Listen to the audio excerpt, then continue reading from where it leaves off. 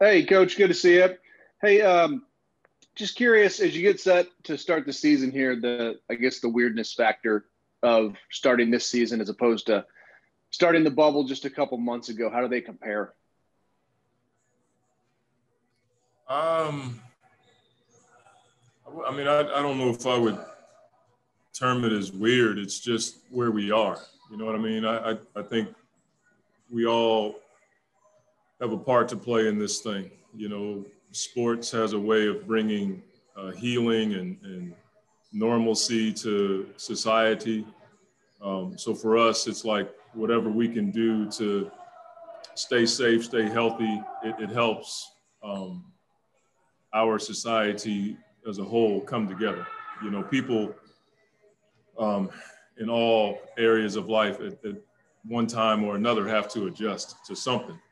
And right now, the whole world is in this adjustment. And so I just think that's something that we can, bond together in. We had to do it in Orlando, where it was a different circumstance than anything we've ever dealt with, and we got through it. And we're doing the same thing right now. So I think it's a time for us to grow, to bond, to learn, to be there for one another. And that's a good thing, that we can, tuck tail and complain and whine about stuff, or we can be there for one another and learn and show a great deal of support globally.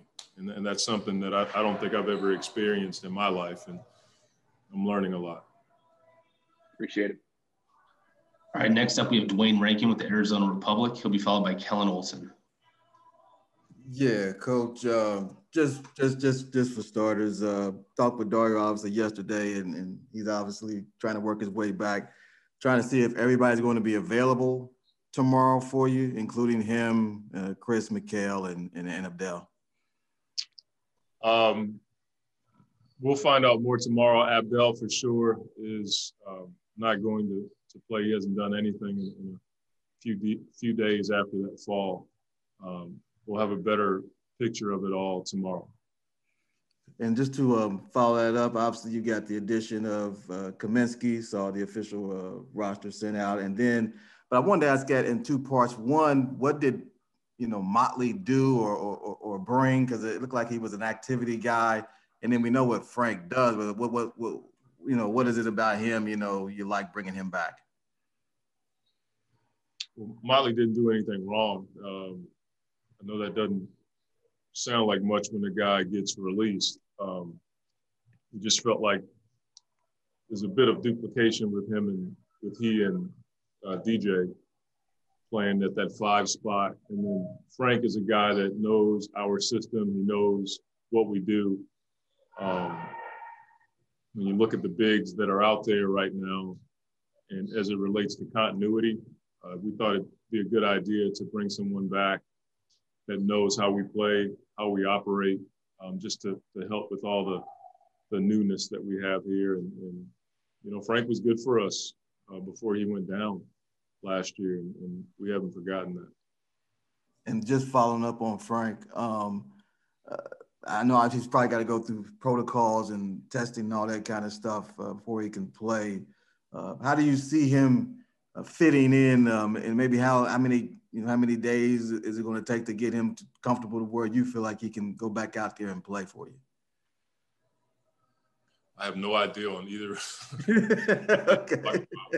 I know they have to, like normally if you claim a guy, he'd be in the gym like as soon as possible. With the newness and how we have to adapt.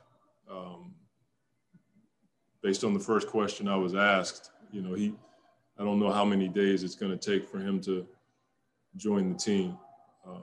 And then after that, it's like you get a read on his cardio, you get a read on, what he remembers as far as, schemes and new plays. But I think I referred to him as a connector last year in that second unit, and that's something that is valuable to us. And so we'll see where he is when we get him. All right, next up we have Kellen Olson with Arizona Sports. Hey, Coach, some of this was out of necessity last year and in the bubble as well when you played three guards together, and you've got a lot of guys who are going to deserve playing time this year. I just want to get your overall thoughts on that look, when you feel like it's appropriate, and so on. It's always funny how you guys know who deserves playing time. I'm guessing, I guess. Well, I think the thing that I looked at last year, one, the guys we had, but two, just watching what OKC did last year with three guards, put a lot of pressure on defenses. You know, in this new NBA, it's not so new anymore, but you rarely post up guards. And so you can have smaller guys on the floor and not have to worry about that guy getting posted up. So it came from, one, the talent that we had on the team. And you guys remember we had a couple of our rotation guys out. So a lot of it was necessity. And we just, had to scheme and play hard through it. But you're right. I think it can be a weapon for us. There's going to be times where, the guys that might be effective in certain areas of the game may not be effective with that lineup, just so we can put three ball handlers on the floor. And so that would, you could see Chris, JC, and Book out there at the same time with, Cam or Jay and DA, to your point. So I think it can be effective for us in pinches. But last year, a lot of it was out of necessity. And again, just watching OKC do it with Chris and Shea and Dennis last year. All right, our final question is going to come from Dwayne Rankin with the Arizona Republic.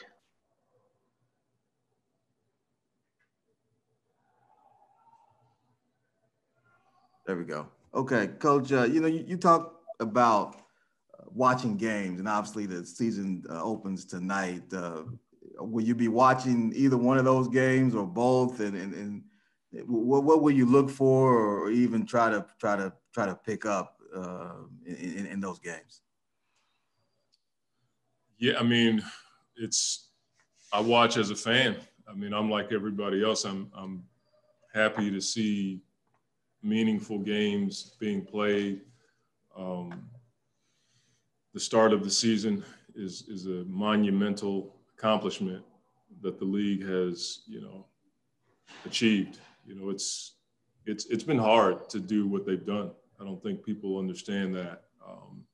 Everything that goes into just having a practice, it's a lot.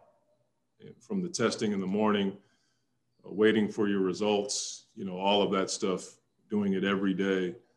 It's our way to, be able to add to the healing of society, like I said. And then as a fan, you just want to see basketball. And I'll watch as a fan, and then I'll watch to see if I can pick something up.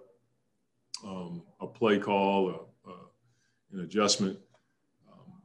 All the teams that are playing tonight, we got to play. And so I'm watching and scouting and all of that, maybe a bit differently than the normal fan, but I enjoy watching other teams. And just to follow that up, I know Durant has played in the preseason. This also be his first regular season game in a long time. When you see him making this kind of return and looks like he's picked up right where he left off, having worked with the guy, how do you feel about that? Seeing him be able to come back. I don't think I'm any different than anybody else. I'm as happy as anyone to watch him come back and play. I know how much he loves the game. I know how hard he works. Having spent time with him on USA Basketball and in OKC, he ranks in my top 5 players I've ever been around as far as commitment to the game and the work he puts into the game. I could sit here and tell you story after story about just practice time with him, how important it is. And so a guy like that who absolutely is committed to the work and the craft and the player development and the all the things that go into playing. To see him be able to get back to 100% health and playing again, I'm just happy for him. I genuinely love him. He's a PG County guy. We come from the same area. His family went to my high school. And so there's a biased attachment to Kevin. And I'm just really happy that he's back playing again, because he's a credit to the game of basketball, you know, in our league, the NBA, and globally.